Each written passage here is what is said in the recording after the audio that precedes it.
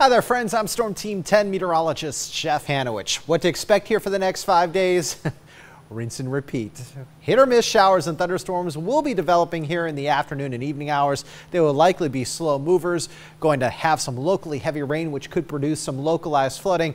And again, we could see a few of these storms each and every day, perhaps pulse to strong to perhaps even severe limits, with damaging wind and large hail looking to be the two main threats. Today, nothing reached severe limits, but we had several very strong thunderstorms producing some heavy rain, lightning, thunder, gusty winds, and some small hail.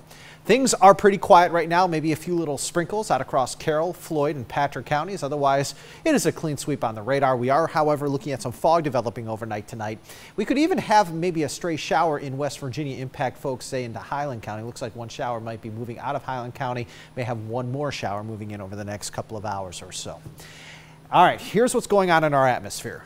This guy right here, it's a front. It's going to kind of be draped over the region again tomorrow, and that will be the catalyst to provide us more in the way of some scattered showers and thunderstorms in conjunction with the heat and humidity around. It's a weak front, but that's all you need to kick off these showers and thunderstorms when you're this hot and when you're this humid out there.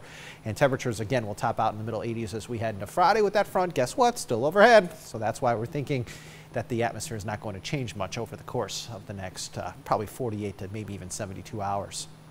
Future tracker showing that overnight could still have a few stray showers every now and again, maybe even a stray shower Thursday morning. But I think we're looking at a better chance for these pop-up thunder showers developing right around lunchtime in a few spots. And then the coverage area will expand, get larger as we head into the mid to late afternoon hours. Even into the evening, we will still have the chance for some passing showers and thunderstorms. Much of these will start to really taper off in earnest by the mid to late evening hours. And then some fog will develop tomorrow night. Friday starts again dry with some partly sunny skies. And you guessed it, passing thunder showers again develop after lunchtime on Friday.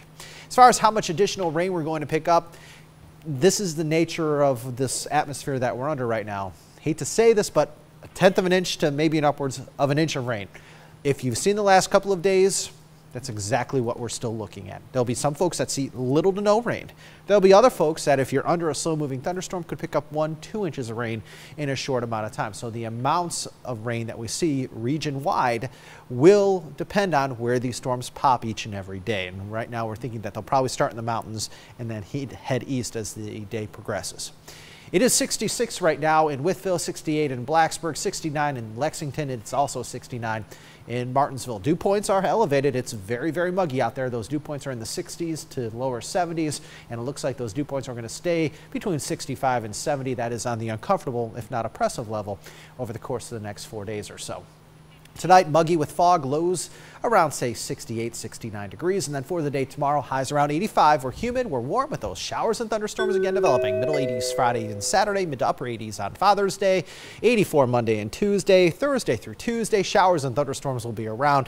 I do think that the day that we may have to watch out for the highest risk for severe weather will be Monday. Leftover thunder showers Tuesday, maybe a break from rain 1 week from today. Today we forecast 89 actual high. Are you kidding me? 90. $10 in the pot, $400 so far raised for Turning Point, yet another 1 degree miss.